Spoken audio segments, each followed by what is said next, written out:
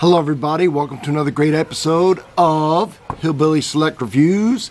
Today I'm going to do one of my famous coffee reviews. It's going to be on a Meijer brand. Meijer, it's a grocery store headquartered out of Michigan. They're around the country, they're here where I live. And it is 100% Arabica beans. It's a flavored coffee. It's Butterscotch Toffee. Now, if you notice, it's a light roast. Probably did that so there'd be minimum impact of the flavors that come out when you roast on the flavors that they add. This is empty, okay? It's all gone. So my last bit, I want to finally get a review on it. I've been drinking, I enjoy it, I liked it. This has a wonderful smell, have a wonderful smell of butterscotch, toffee, and chocolatey smell to it. So the smell is very pleasant. Like I said, it's gone. And I said before, I've been saving off on drinking this last bit till I had time to shoot a video. So here I am shooting it. I've done a few of their flavored coffees, and some are better than others, of course. One I really like of Meijer's, and I have a big bag in there, the whole beans I've been grinding, is their cherry, their Michigan cherry. Very good. I'm going to do a review. I did a review on their decaf, but now I have the regular. So today I made it, how I usually make it, in my French press.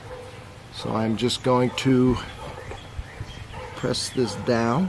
This will trap the grounds, all right, on the bottom. All right, if you've never used one, they're so easy. You just put your coffee in there and heat up your water. Pour your water over the coffee grounds. Give it a stir. Don't give it a stir, then don't touch it. Leave for 2 or 3 minutes. Plunge it down. Pour it out. Best coffee you'll ever have. So, let's go ahead and pour it.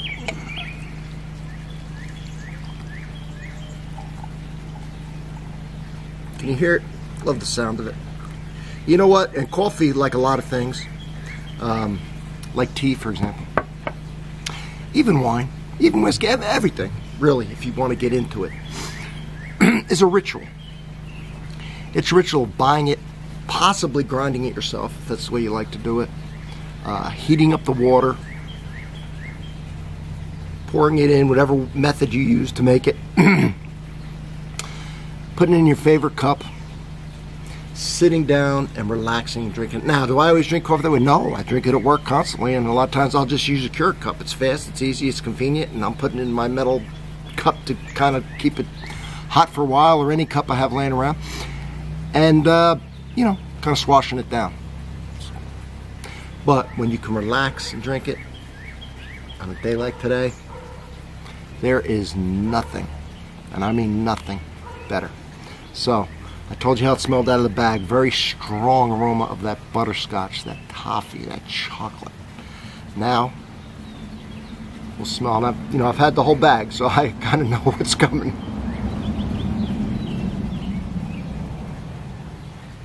All those flavors that were in the bag are coming out of the cup, are coming out of this brew.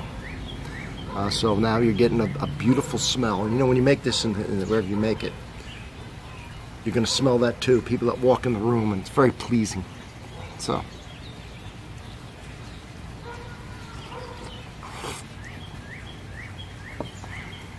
now here's the good part. Well, I didn't smell a lot of coffee in the bag or anything. I don't want something to overpower the taste of the coffee, because I happen to love coffee. So the smell did. I didn't smell much coffee. I smelled what I told you. And even after I brewed it, it was to a lesser degree. But still, the coffee couldn't get that smell too much. But here's the good news. When I taste it,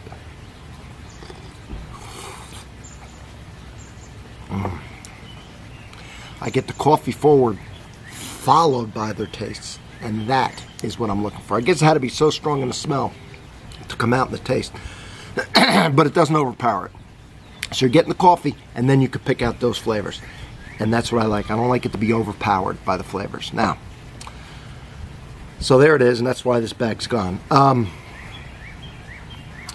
You know what I like to do, and when you have these flavored coffees, a lot of times ones that are kind of made after candies or cakes or things. Obviously sugar or artificial flavor of some sort, you know, stevia, whatever you use, enhances that and makes it taste more like the product, okay? Because otherwise you're tasting something that's supposed to be a cake or a candy without the sugar, and you can get the flavors out of there, especially if you've trained your palate to pick out the flavor. But you've got to work on it. You've got to use a little imagination because there's no sugar. It's like having a cake with no sugar, candy with no sugar. It's not going to taste the same. So these call for, a lot of times, honey, sugar, or something like that. Now, I use, as everybody knows, heavy whipping cream because I love the mouthfeel and the flavor that it gives. Now, this is, so far, this coffee is 100% carb-free, keto, the whole 9 yards. Get this here, stir.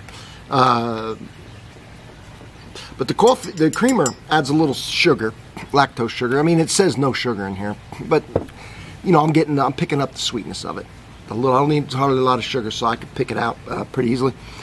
And it gives a little vanilla flair to it. It just enhances coffee so much. The fat brings out the flavor. See, a lot of times it'll take down the acid, and it makes a delicious cup. Now, another thing you can do on coffees like this, especially, you can do it on any coffee. There are a lot of health benefits in this type of chocolate. This is dark chocolate, cacao, 100% cocoa. Okay.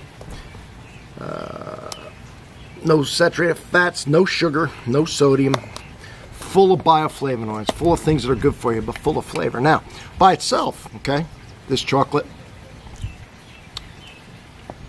it's 100%. It's a little bitter, and it's not sweet. And a lot of people don't like it, but I've developed a heck of a taste for that chocolate. So, I think you know it's a powder.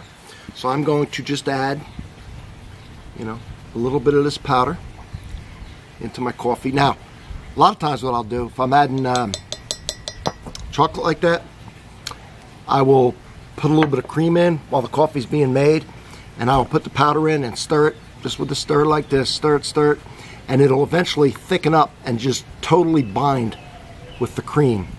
And then I pour the coffee over it and stir it while I'm pouring it, and it's a perfect, there's no flakes, there's no nothing. Or, you know, little powder that didn't get dissolved, none of that, if you do it that way. Very simple. Very simple. So I'm stirring this in here. The chocolate. Chocolate's good. Now, if you want it more, if you have a little bit of a sweet tooth or something like that, nothing wrong with putting in a little bit of Hershey's. All right? Hershey's chocolate, genuine chocolate flavor. What is the, I wonder how much chocolate is actually in here percentage-wise. It's not going to be high.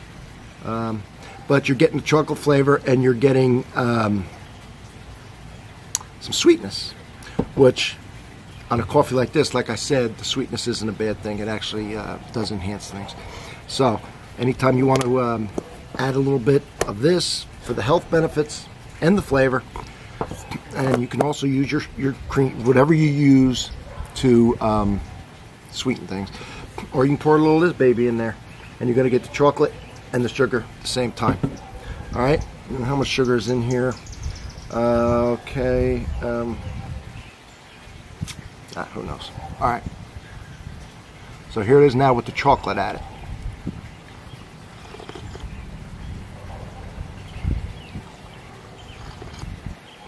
And see, now I have a perfect cup of coffee.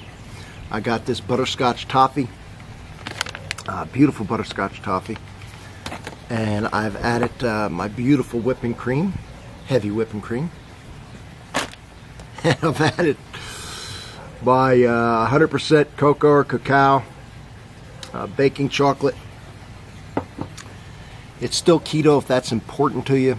The important thing is, though, it's good for you. This may not be, depending on who you are. I don't have any health issues to where I can't drink heavy whipping cream. If your doctor told you it's all fat, you know, so, but you don't have to use the whipping cream. You can use skim milk. At least put 2% in there. You got to have some flavor, folks, right? A little bit. But this is good. There's nobody can't have this. And you know, if sugar's not an issue with you, it's not an issue with me. I don't have any diabetes or anything. Matter of fact, I was tested not too long ago.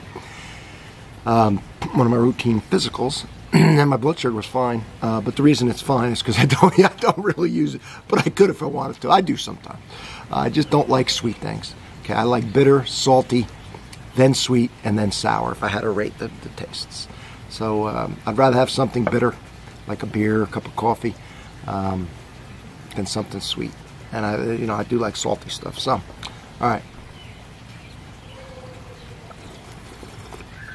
That's it. I beat this horse. It's a good cup. It makes a nice coffee. You find this at Meijer's. It's not expensive. It's at the grocery store.